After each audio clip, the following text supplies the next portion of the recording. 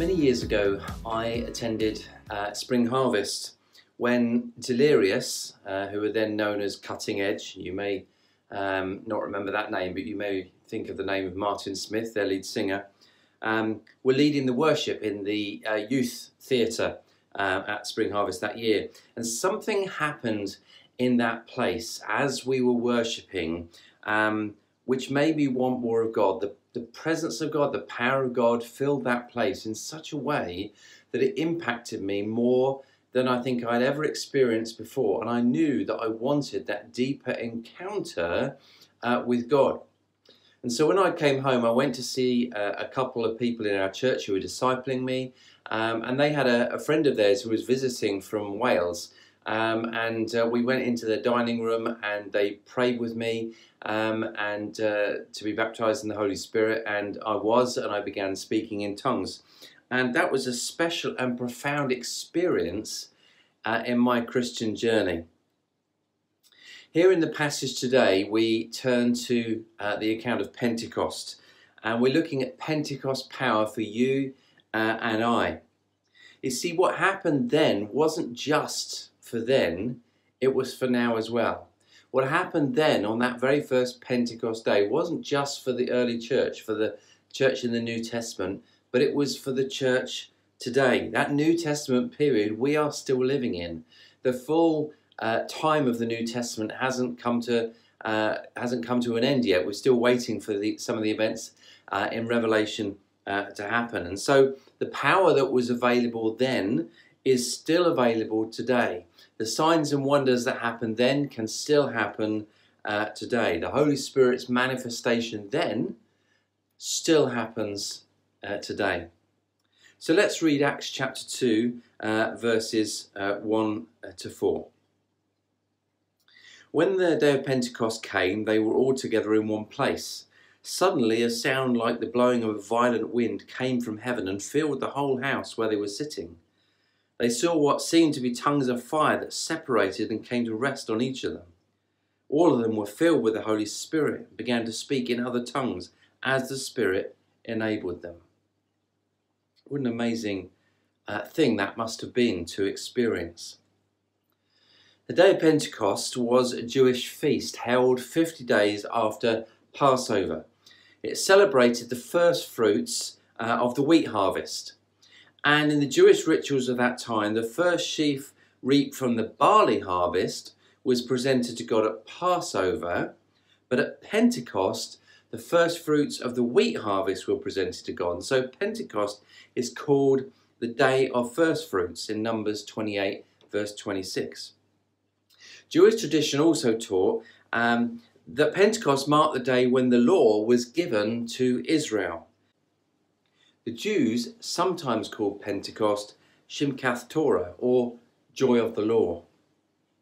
And when the day of Pentecost had fully come, as the scripture says, it was now 10 days after the time that Jesus had ascended into heaven in Acts chapter 1 and verse 3. And since Jesus commanded the disciples to wait for the coming of the Holy Spirit, they were gathered in the upper room, 12 of them, as disciples, but likely there were more people. On the day of Pentecost itself, probably around 120 odd people were gathered together, when suddenly, the scripture says, there came from heaven the sound as of a rushing and mighty wind. Now, the association of sound of a rushing and mighty wind filling the whole house with the outpouring of the Holy Spirit is unusual. We don't hear of the Holy Spirit coming in the same audible way today. Well, that's certainly not been my experience, at least. But it probably has connection with the fact that in both the Hebrew and the Greek languages, the word for spirit, as in Holy Spirit, is the same word for breath or wind. Here, the sound from heaven, as the scripture says, was the sound of the Holy Spirit being poured out on the disciples and on the people there. Then something else amazing happens. As they look at each other, the scripture says, there appeared to them divided tongues as of fire, and one sat upon on each of them. So these divided tongues as of fire appearing over each of them were also unusual. It probably should be connected with John the Baptist's prophecy, because he said that Jesus would baptize with the Spirit and with fire, Matthew chapter 3 verse 11.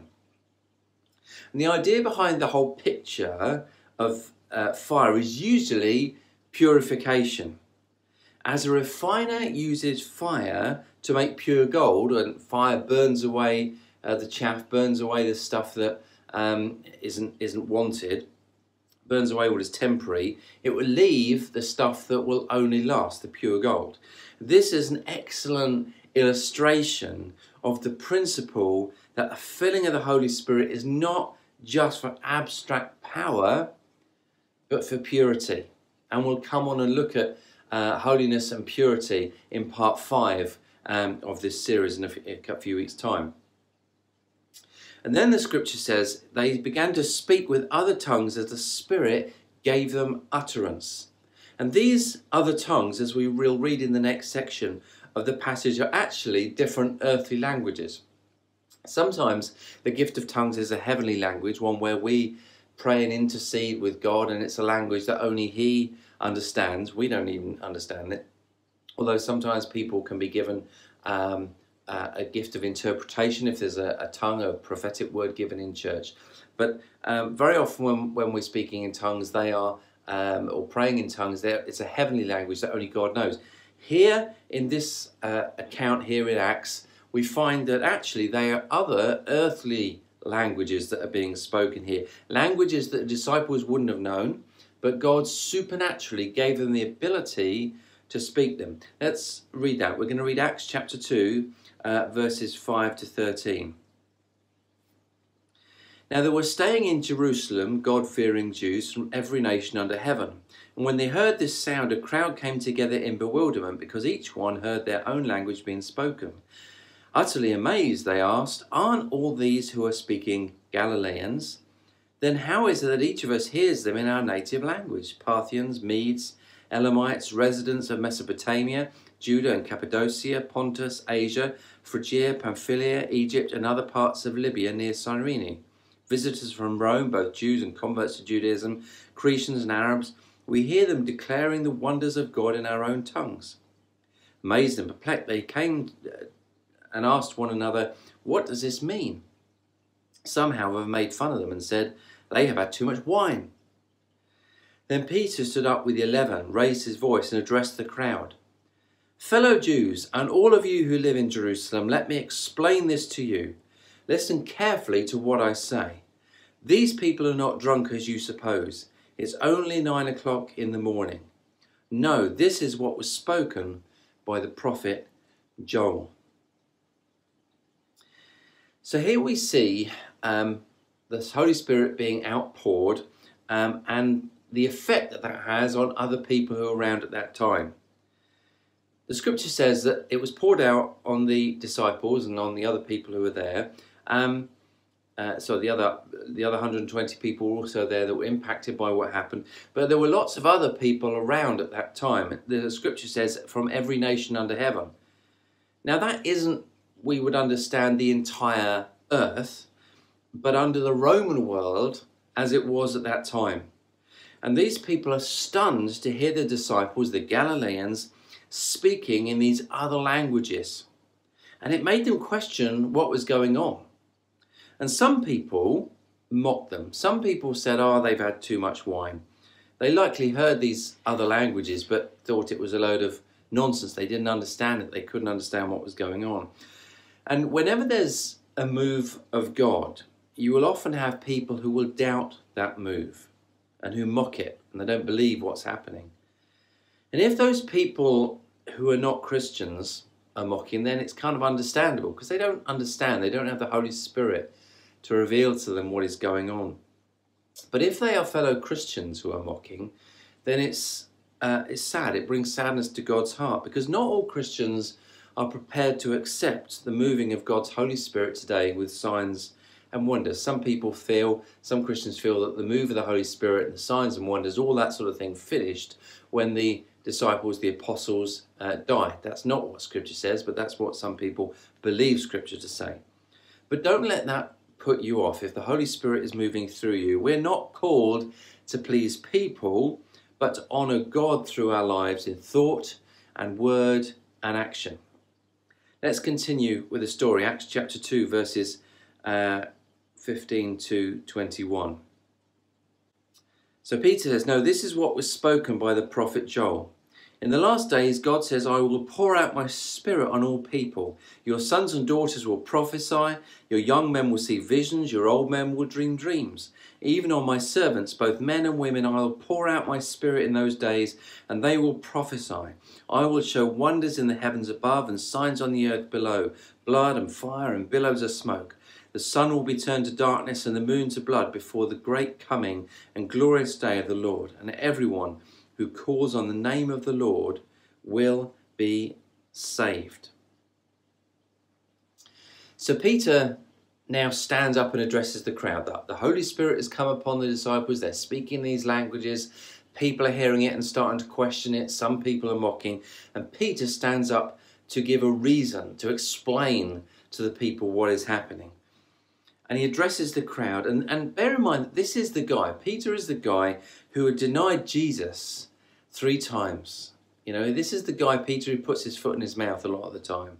And yet Peter was reinstated, if you remember, at the breakfast encounter with Jesus in John 21, 15 to 19. It's a beautiful illustration that even when we mess up and we make mistakes, when we come to God in seeking his forgiveness, he does forgive us, he does reinstate us, and he does bring us back into his family, into his fold. Not that we leave his family, but you know, he restores us and builds us back and has amazing things for us as we come in seeking his forgiveness. His move and his grace are just wonderful. And so Peter now speaks with boldness and authority in Luke chapter 12 and verse 12. It says, "For the Holy Spirit will teach you in that very hour what to say." This boldness comes upon him. Why? Is it just because he feels bowled up by what's going on? No, it's because the Holy Spirit is teaching him in that very hour what to say. The Holy Spirit is giving him the words. The Holy Spirit is stirring his heart in that time. When we need to speak, the Holy Spirit will teach us what to say. It will give us the ability and the boldness to proclaim whatever he wants us to say. After my accident in 2015, I was full of boldness to proclaim the truth of life and death and the need for salvation at that time. And there was something in me that almost took over my human ability and spoke from the Spirit. I wasn't worried if people were offended. I just spoke the truth that people needed Jesus, because nobody knows how short life can be. For me on that day, life almost came to an end. By God's grace, it didn't happen. But we never know when our last breath will be. We never know how many days each of us has got before we are called home to heaven. And so I wanted to encourage people and say, you know, we all need Jesus in our lives. We all need to take that step of faith and ask for his forgiveness. So Peter then breaks down the story. It breaks down the prophecy, rather, that comes from the book of Joel. You can go back into the Old Testament and read what Peter says in the book of Joel. But Peter breaks this down. So the first part says, "And it shall come to pass in the last days, says God, that I will pour out my spirit on all flesh." The idea of the last days that Peter refers to, that's in the book of Joel, is that they are the times of the Messiah, or Jesus, okay? Encompassing both his humble coming, his birth and life on earth, and his return in glory, which we call the second coming. Because Jesus had already come in humility at Christmas time, his birth, the disciples were aware that his return in glory could come at any time. And it still could be. We've not yet seen that. Jesus has not yet returned to take us to be with him in heaven. The next part says, "Your sons and daughters shall prophesy." Prophecy is a gift that God gives to his people today. Again, as I mentioned a few minutes ago, some people believe that prophecy isn't a gift anymore for today, but that's not what Scripture teaches. Prophecy is still a gift for his people today. It's a gift that brings encouragement and it builds up the people of God.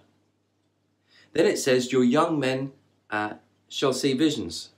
Visions are things that people see in their mind's eye. Scripture reveals people who had visions. Daniel in the Old Testament was one such person who saw visions and was able to interpret visions.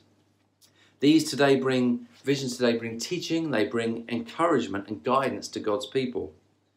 Then it says, your old men shall dream dreams. The Bible doesn't reveal what constitutes an old man, neither does it constitute what is it turns a young man either.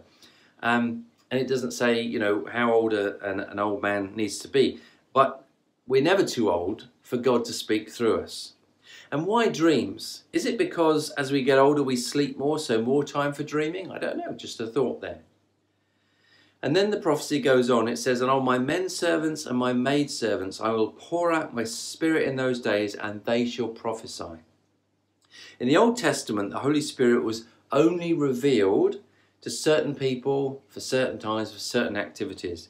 But now, under the new covenant, the Holy Spirit is available to all, young and old, men and women, children and young people. All can be empowered by his Holy Spirit. And that's an encouragement for you and me today. We live under the new covenant, in New Testament times, in New Covenant times, and the Holy Spirit is as much for us as it was for the disciples back then on the day of Pentecost.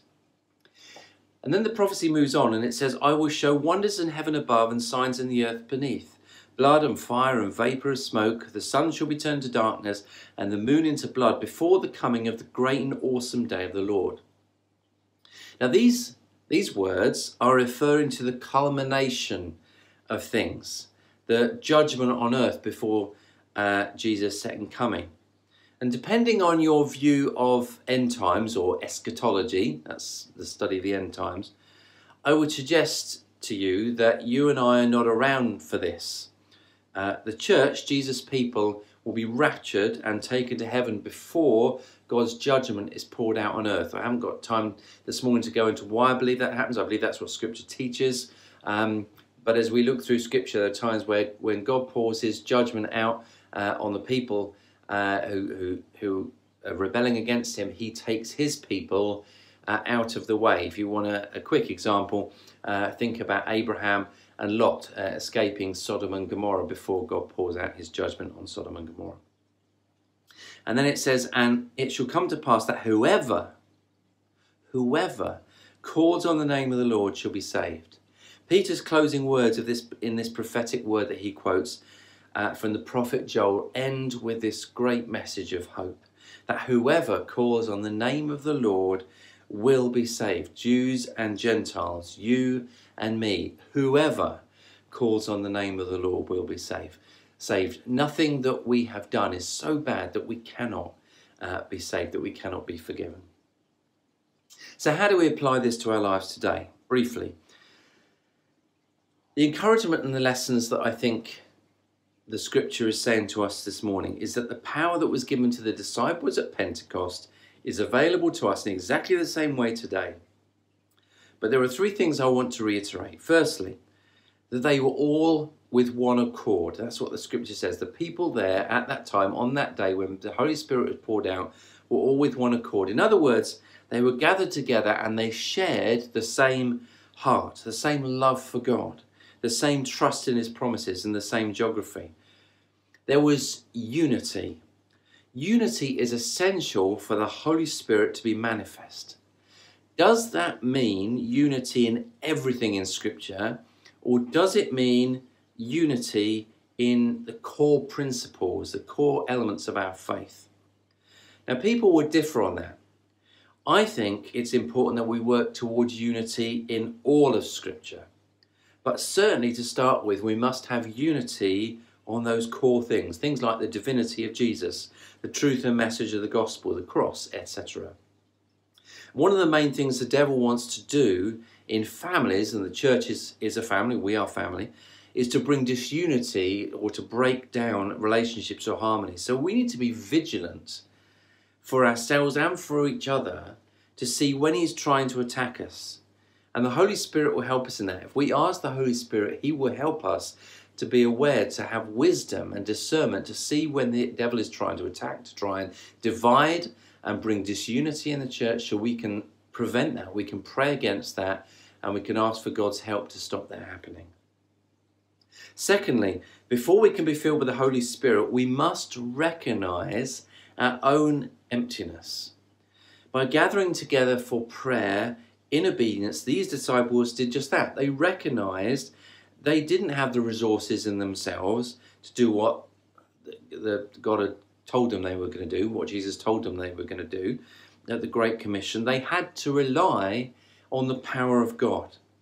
See, humility is key to be filled with the Holy Spirit, recognizing we cannot do things by ourselves, that we don't have the ability in ourselves, that the work of God can't be achieved by our own skills, our own strength, our own understanding, that we need God's strength, God's understanding, God's wisdom to achieve what God has for us to do. His plans are so great that if we try and do them by ourselves, we will only fail.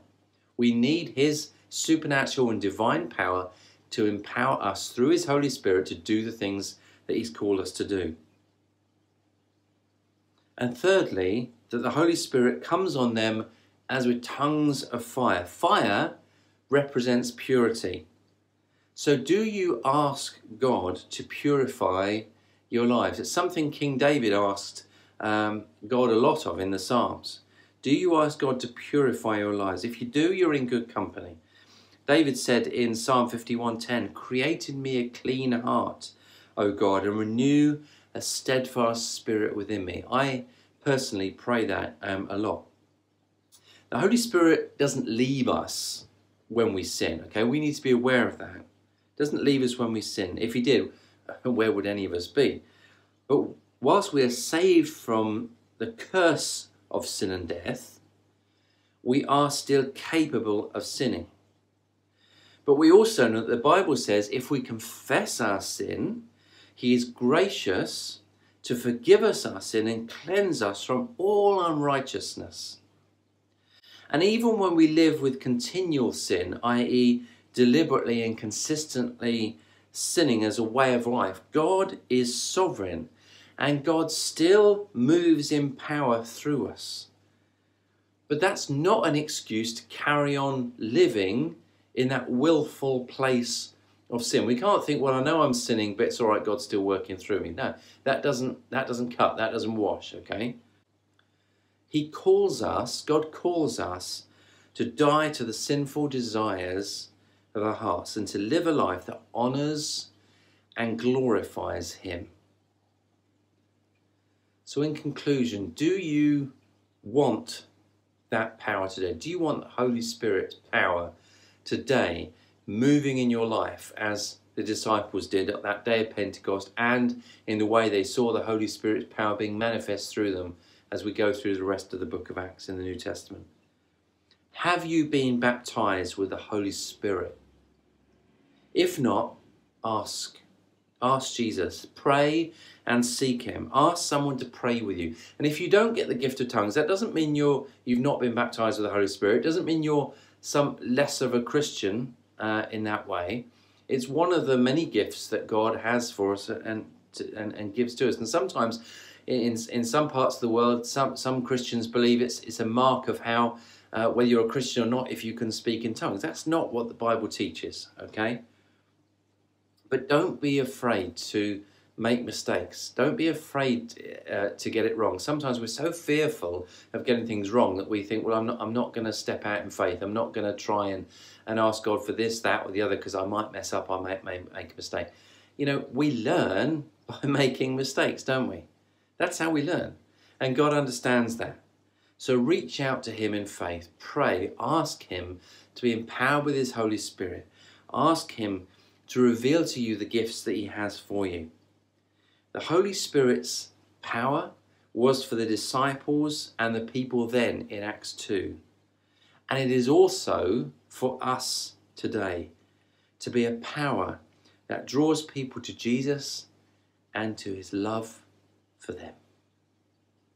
Let's pray. Father, we just want to thank You for Your Holy Spirit's power. We thank You for the way that it empowered people through the Old Testament. We thank you for the way that it was poured out on the disciples on the day of Pentecost, and that now it is not just for certain people for certain times, it's for anybody who asks. Father, we just ask that now you will pour out your Holy Spirit on us here today. Holy Spirit, just fill us with the gifts that you have got for us, those gifts that we will fan into flame as we work on them, as we practice them. Father, just fill us with the gift, we pray, of speaking in tongues. Fill us with the gift of prophecy. Fill us, Father, with the ability of dreaming dreams. Father, fill us with the things that you said through your prophet Joel that we would see in these last days. Father, we want to honor you. We want to glorify you with our lives. We will ask, Father, that you will purify us as fire purifies and refines gold, that you will purify our hearts, purify our lives, so that we can live lives that are honourable for you, to do the things that you've called us to do the work that you've called us and empowered us to do. And Father, that you will use us to reach out and witness to those who don't yet know you as their Lord and Saviour, that you love people, that you want to rescue them from their sin, and that you have a wonderful plan and purpose for their lives. Father, just bless us this day. Fill us with your Spirit in Jesus' name.